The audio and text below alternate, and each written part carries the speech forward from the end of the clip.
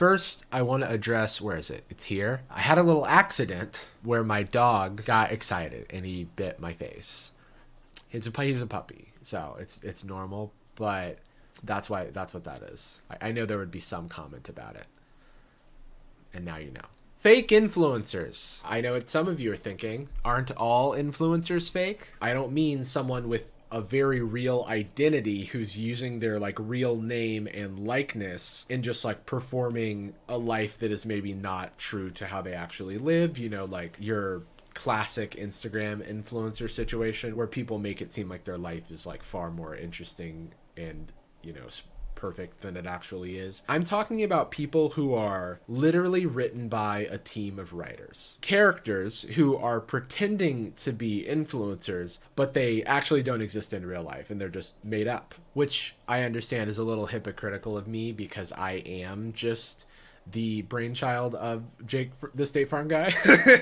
It's all been a big ruse. You all fell for it. Sorry. So what's the big deal? Influencers are already promoting lives that they don't live and products that they don't use, which actually reminds me of a product I do use, which is today's sponsor, Displate.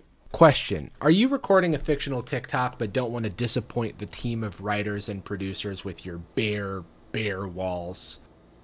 Yeah? Well, have I got the solution for you. The fastest, easiest, and most affordable way to do this is with today's sponsor, Displate. Displate makes high-quality prints on metal. They're mounted on the wall with magnets, and they're easy to hang, and you can easily change the design without any harm to your walls. Millions of cool designs are available on their website for everything from gaming and sports to movies, including officially licensed designs from Star Wars, Bethesda, Marvel, and more. Show off whatever you're passionate about, or just make your wall pretty. Also, with every Displate you buy, you plant one tree, so that's pretty cool. Click the link in my description to see some of my favorite Displates, as well as get my special discount code that'll be applied automatically at checkout. It's a great deal, and it's only available for a limited time, so definitely check it out. Thanks to Displate for sponsoring this video. Now, back to my stories. About a month or so ago, I made a few videos on my premium channel, Jarvis Johnson Gold, about two fictional influencers. The first was Butler Darren, a man who is purporting to be the personal assistant of a billionaire and gets into a lot of hijinks with his billionaire boss, like finding a girlfriend for his billionaire boss and then having an affair with said person. I fiddlesticked my boss's girlfriend. Or outing a fellow TikTok influencer as the daughter of a billionaire. Which brings me to the other fictional influencer that I talked about, Much Joy, who is the daughter of said billionaire, fictional daughter. It's all fictional, except for in the story, she's not actually the daughter of the billionaire. No. That's actually her identical twin, which is, you know, one of her storylines. Another one is how her grandmother stole her boyfriend. They really cover a lot of ground in these videos. If you're confused by any of this, we all are. What is going on? These videos share a lot of elements that have sort of like defined a genre on TikTok. Most of these TikTokers in their bios say that they're fictional. Now, some of them didn't used to. They have some of the worst acting that I have ever seen and some of the worst writing that I've ever seen.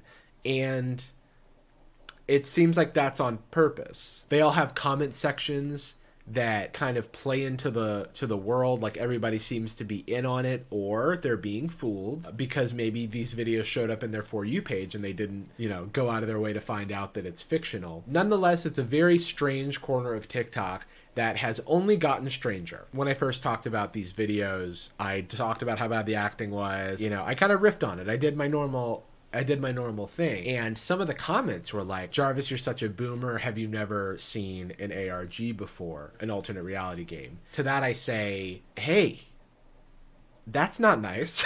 But also, yes, you know, like I am familiar with fake influencers. I am old enough to remember Lonely Girl 15 and also various alternate reality games. Do anybody remember Lost? The TV show that had an alternate reality game that I played. Those are games. This, as far as I understand, isn't a game. It's a lifestyle, baby. And yeah, sorry, I'm gonna make fun of a bad story if it's a bad story. It's fun for all of us to experience, I think. And it doesn't take away from whether or not someone can enjoy the thing. Shortly after I made these 2 videos on my second channel, I got an email from an actress telling me that there is a production company that's behind a lot of these stories, and she had read and seen a bunch of character breakdowns that you would get if you were like auditioning to play a role in one of these things. And we were setting a time to talk about this and discuss it, and I was probably going to make a video about that, but life got in the way, and also my puppy got in the way. I've been a little busy with him the past month or so, but he's a very good boy. Anyway, I woke up the other day to a bunch of people tagging me about a Vox article that had just come out about fictional influencers and about the production company that is responsible for nearly all of the main ones on TikTok, at least that I'm aware of. You should all check it out. It's by Rebecca Jennings. I've actually met her. She's awesome. Her pieces are awesome. You should read them. The article reveals that there's a production company called FourFront that has 22 stories, fake influencers, and they're trying to build like the Marvel Cinematic Universe of fake people and fake stories. So like, I guess the Marvel Cinematic Universe actually, but except for they're like pretending to be real. Apparently this company was founded by this USC screenwriter guy. They're taking the like TV pilot approach where some of the stories succeed, some of them fail, with the hopes of like building this larger thing. The weird thing about this though is that it's not clear if everyone is on the same page about whether or not this stuff is real. For example, there is one of their characters named Sydney, who had been on my radar since I made those other videos, who in her story, in like the fictional world that she lives in, that's why it's so hard. It's so hard to fucking talk about, because I have to keep couching this in like, it's fictional, it's fictional. This character, Sydney, works for a dating app. She posts this TikTok that goes viral where she says, I work for a dating app and here's 4 things that you need to like look out for. I imagine a lot of people would watch that and go, oh, this is real. This is real dating advice. I'm gonna keep that in mind. I'm gonna take that to heart. Maybe I'm not gonna go to her profile and read that it's fictional because I'm just scrolling through my For You page. And so this got written up in a random like internet, you know how websites are like, this influencer said this thing. Well, someone did that, and they were like, this girl who works at a dating app says these 4 things are like red flags you should look out for. And then that got picked up by the New York Post, and nowhere do either of those places say that it's fictional. And this is all covered in the Vox piece. New York Post isn't the most reputable news source, but a lot of people are going to read this and just assume that it's coming from a real influencer. And maybe it's completely harmless in this scenario, but I don't know, it just feels dishonest and like this weird ethical gray area. Because like, if I saw an article called Tony Stark's 4 Rules for Success, I know that Tony Stark isn't a real person. I think Tony Stark isn't a real person. I actually haven't seen Sydney's TikToks, even though people have sent me your stuff a bunch, so I'm going to look at those now. And I want us to all keep in mind the knowledge that a team of writers is coming up with this character. Let's look to see where they're transparent about this. Sydney here, Sydney Plus, this is her account. She has said that she works at a dating app company, then became a New York Post story. The hashtags here, For You page, dating apps. No hashtag fictional here. Now, if you go to Sydney's profile, they always like throw fictional in a place where you're not even like looking, right? 50% spicy, 50% sweet, 100% fictional. Oh, okay. So you're literally fictional? That's not just like that's not like a joke. It's just a very like tongue-in-cheek way of saying you're fictional where you've technically done it. You've technically disclosed that the account's fictional, but I mean, this TikTok clearly had a lot of influence, and it's not one that was disclosed that it was fictional. So I just think that the lines are more blurred than they make them out to be.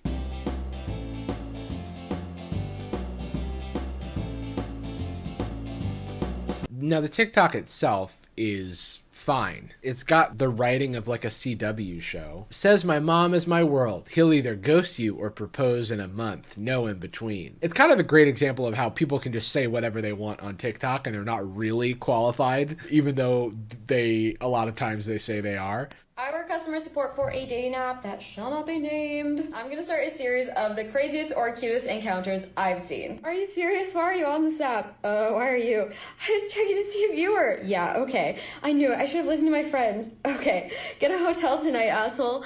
I want a divorce. So this is like a married couple that found each other on the dating app, but they're both on the dating app. I'm sorry. What? I'm checking to see if you were. A likely story. I mean, this one's hashtag fictional, and I don't know if that's with regard to the message here, the fact that this girl is not a real person named Sydney, or both. I'm going to assume both, though. You're allowed to read private conversations? She did kind of make it seem like this was something that she saw in her line of work and not something that she made up or something someone sent her. But it is Tinder, so she wouldn't have done a very good job at not naming the app if she just showed a Tinder screenshot afterward. So Sydney's whole deal is that she works at some unnamed dating app that doesn't exist because it's fictional. Oh, wait. Because which side am I supposed to? Are you supposed to be able to see my mouth when you do this? But yeah. So we're blocking out these people over here. It's all fake. And in between TikToks about dating app advice from someone who works at a dating app and other like self-help TikToks, there is a insane storyline unfolding, and I'm going to try to explain it to the best that I understand it. Buckle in. Are you the sibling who solely exists to make the rest look good, or are you normal? Guess what I am. My job, customer support. Yay, minimum wage. My sister's job, literally saving the lives of infants on a daily basis. She's a NICU nurse. Where I live, on my sister's couch. Where my sister lives, at a condo near the beach that she owns. My biggest character flaw? Not going to college. My sister's biggest character flaw? She got a cavity once, at age 12. And the dentist said it wasn't even her fault, we just have bad genes. So, let me know. Okay, so this pretty much gives you the lowdown on her character as a whole. She lives in her sister's shadow, she works for minimum wage at a dating app, and she lives on her sister's couch. So that is where we start. That is the baseline. This TikTok was posted in June, so this has been unfolding for a while. That brings us to our first plot twist, and it's that she, through her hookups at the dating app that doesn't exist, finds out that her sister's fiance is cheating on her. I work customer support for a dating app, so I'm always getting insane emails. Today, an account got flagged for unusually high activity rates, which usually means it's a bot, but I did some digging, and this account is actually associated with a phone number. This guy is real and so thirsty, he's swiping on every profile he sees. First of all, can you imagine a world where this person is sharing private details from their job for TikTok clout? I think that some people do believe that. Someone in the comments is like, is this a skit? You'd be fired the second this TikTok goes up, but it is fake. So this one is not hashtag fictional. I just want to keep pointing that out. I feel like these TikToks, people started to call them out, and then they're like, oh, we need to be more forthcoming with like the fictional nature of this. But they benefited from not doing that for a very long time. The funniest part of all of this is that this guy has the same name as my sister's asshole fiance who just tried to kick me out of her apartment. Warning to all the girlies, men named Isaiah are the devil. Actually, I'm looking at this again, and this phone number looks kind of... It's the same Isaiah, and she just happened to be filming when she realized the truth. So that is the beginning of the twists and turns on this roller coaster. You will not believe the percentage of people on dating apps who are currently in relationships. The number is actually way higher than you would think. Hey. What's up? I just wanted to thank you. So in this video, Sydney is filming a, I guess, unrelated or related TikTok about cheaters on dating apps. And her sister barges in and they have an intimate conversation about the cheating fiance. She just kept filming because that's what you do. Content, baby! Break up with him, but it's like, it's just really hard. I know.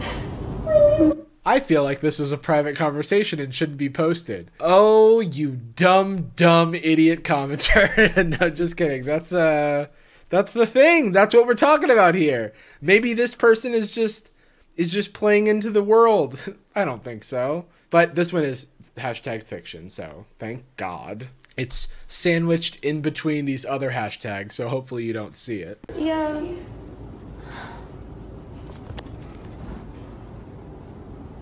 It's so funny to me that even in this fictional soap opera world of Sydney's TikToks, she wouldn't just finish this conversation and go, damn, I'm still recording. Well, better post it. People want what they want. I don't care about my sister. Fuck her. So then, and this is an insane soap opera, the sister chooses the fiance, doesn't, even though her fiance's cheating, she's like, I'm not going to end it. And she kicks Sydney out. And so Sydney has to find a new roommate. Who is she going to find? Who's going to be the roommate? Is it going to be somebody from Facebook maybe? Or somebody from Craigslist? That could be scary. You don't really know things about those people. Maybe you should find somebody like in your orbit who you know, like the mistress of your sister's fiance. Yes, the girl who your sister's fiance is allegedly cheating with. That's who will be your roommate, because that way you don't have any randos in the home. And so that's nice. That's good. That's better. Officially can't afford to pay my rent, and we all know what that means. I got a new roommate! And with my sister's fiance's mistress. Mistress on the internet without giving some context. Okay, but if they want context, they can watch our other videos. New roommate check. Meet my sister's fiance's mistress. I love the idea that this person you just met would be so cool with being called a mistress. Mistress on the internet without giving some context. Like, she's like, come on, don't call me a mistress. Like, at least without explaining. My ex isn't giving me an allowance anymore, so I couldn't really afford my old place. Yeah, and we all know I can't afford this place. Wait, I'm in love with this new friendship. Me too, me too. This is great. You can always find friends in the most unlikely of places, so keep your eyes peeled. If your sister is getting cheated on with somebody, befriend them. New friend opportunity unlocked. Now's the time. Seize it. You never know. Maybe that's your maid of honor. That's your, you know? It'll never get complicated, I promise. Also, wait, she said her ex won't give her an allowance anymore. So her ex, not her... God, I need like a family tree, or I need like a diagram. When she says her ex, she's talking about someone else we don't know, but then she's linked as well here. Oh, and she's got her own storyline. Ugh. Ah, this is exhausting, dude. I can't watch all these TikToks. Undisputed hottie, fictional sugar babe. Okay, so she's a sugar baby. That's why she was getting an allowance from her ex. I don't have time to watch hers right now. I might, look, if people are really into this, there are 22 of these accounts, and I am but one man. But if you're interested, I might make more videos on the Gold channel, just because I started doing individual story breakdowns of these absurd fictional characters. So maybe that's the next wave. Maybe that's the new Jarvis gets to the bottom of fake animated stories, is Jarvis gets to the bottom of fictional influencers. Because it's fun. It's not as dark sometimes as some of the other stuff. Sometimes. Some of you know there's a wedding I am trying to stop. My sister's fiance has zero respect for their relationship and has been talking to other girls. Including me. Including me. She's just there like you're in a freaking haunted house. And she's like, I'm here. I'm a mistress. Hello. So one of their big things in how they do the world building is that they have a lot of lives. I haven't bothered watching any of the lives, but apparently some stuff goes down, and I'll actually talk about lives again in a minute. I think the interesting thing about this is how flippant again she is about the relationship. And one of the top comments here is, somehow I don't believe any of this. And I just don't, you know, I wonder why. I wonder why they don't believe any of this. It's so believable, including me. This is a great comment that kind of explains everything. This is viral and her sister still hasn't seen this. Scripted. But I guess I'm invested. Because I don't have all the time in the world to go deep on all these. She gets suspended from her fictional dating app job that is fake. And like her, she's also fictional. Just need to disclose this. I disclose that they're fictional more often than these fucking accounts do, if I'm being honest. But then we start to get into the like the MCU crossover like arc of this whole thing. I went to show my sister the footage of her fiance cheating on her with my roommate. This girl is the happiest I have ever seen someone talking about a family being destroyed or like a relationship like going up in flames. I was on my way to show my sister the footage of the love of her life destroying the trust in their relationship. On top of that, he reported me to my job, sent an anonymous tip in that I'm breaching protocol, and so now I'm on suspension from work with no pay. Even in this fictional world, you should have just been fired immediately. It's not his fault for reporting you to your job. Fictionally in this universe, I have to continue clarifying. Like, I'm a little bit like, what did you expect? Wow, how dare he? Now that she's been suspended from her job without pay for publicly revealing information about one of the job's customers, fictionally, she's like, I have no money, so my only option is to compete to win the billion-dollar estate of Butler Darren's boss. It's all connected. Butler Darren's here now. It's all coming full circle. Back in Butler Darren land, where we last left him, he was like cheating on his boss's girlfriend or something, and they broke up, but then somehow his relationship with his boss is salvaged. I don't know, maybe he never found out about it. So his boss is giving away his... we'll just watch a Butler Darren. I needed to watch a Butler Darren video to understand what's going on here. But for those who aren't familiar with Butler Darren, he is, like I was saying earlier, a fictional billionaire's assistant. And that's kind of all you need to know. This is your chance to become a billionaire. My boss, Mr. Butts, is single. So when I last watched Butler Darren, his boss was unnamed. His boss's name is Mr. Butts. This is great. Okay. So his boss, Mr. Butts, has no true heir, I guess. Now I'm recruiting contestants for the Billionaire competition. How do you enter? Easy. My boss made a Discord where you can talk to a bot. The line, my boss made a Discord where you can talk to a bot. Like, that's not very impressive. All you have to do is convince this bot you deserve the money. What's funny is that everyone and anyone can enter, but who are the people who make it to the next round of the competition? You might see a familiar face. But I'm ready to move on to the next level of men dating me for my money. Me for my money! Sorry, she's my favorite character, dude. I'll be spending my next 5 days wooing a robot. Be spending the next 5 days wooing a robot? This is the real Turing test. That's a joke for my nerds. Your boss must be pretty lonely if he doesn't have an heir. It's both of them. It's freaking Sydney and Carmen, the roommates. They just happened to impress the bot. All of us applied and those two were the most qualified. That's crazy. What a crazy coincidence. Watch me tell this group of TikTokers how they can win $1 billion in the next 24 hours. In case you don't know, literally all of these people are TikTok fictional accounts created by FourFront, the company. Oh, it's Trixie! It's the evil twin from the Much Joy videos. I do kind of like I got a little bit excited seeing all the familiar faces. I don't even know half these people, but I don't fully know if the billionaire thing has resolved itself yet. I'm this close to applying to a sketchy Craigslist job listing, requesting sexy fit young people to assist in a film shoot. Okay, so I don't know what happened. I must have missed the live. I'm desperate because I really cannot keep working for a billionaire who wouldn't even consider me to be the heir to his fortune after I've done everything he asked. I'm tired of lying to myself and giving more to this job than I'm getting back. I have no idea what happened in the live, but this is a roller coaster. I don't know what's going on here anymore.